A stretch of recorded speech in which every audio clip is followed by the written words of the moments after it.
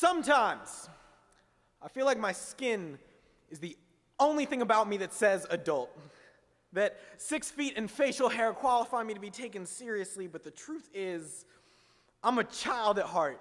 Blanket forts and Flintstones vitamins child. See, sometimes I feel like my interests are at war with each other. My fondness for Nerf guns and fine wine seems to be a strange combination. I have this bad habit of losing my identity. The other day, I was looking for it on a line between toddler and taxes. I've been told that's where I can find myself. I've been told I need to start acting my age, but I will not be given a coffee cup and be told how to talk. Age is not just a number. It's every piece of sand that fills our hourglass of a life. It doesn't disappear as time progresses. Every age we have ever been lives inside us. We are made of molecules, muscles, and experience. Growth doesn't mean being replaced by something bigger. It's building on what came before. I am every age I have ever been. I wonder how many birthday cake wishes you could find in my bones. How many years is each part of me still holding on to? Skin cells are the fastest growing in the body. So I assume they're the most up-to-date. My skin should be around 19.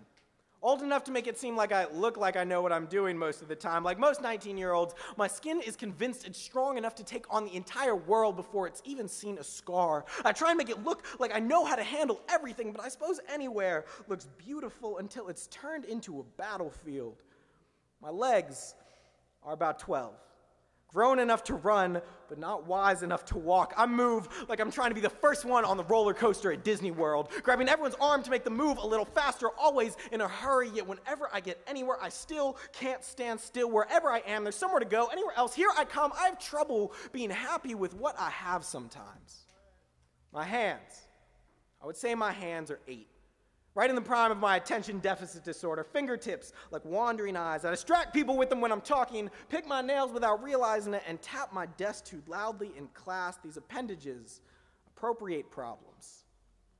I grab things too quickly and let go just as fast. This is mainly an issue when trying to hold on to someone else. I'm convinced that the biggest obstacle between me and a meaningful relationship is probably a shiny object.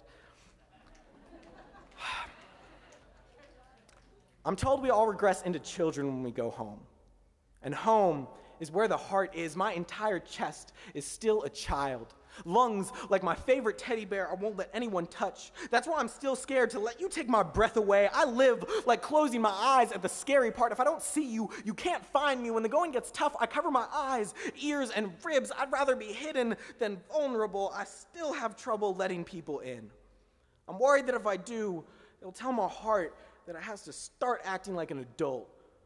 And I just don't want to grow up too fast. Last poem of the evening.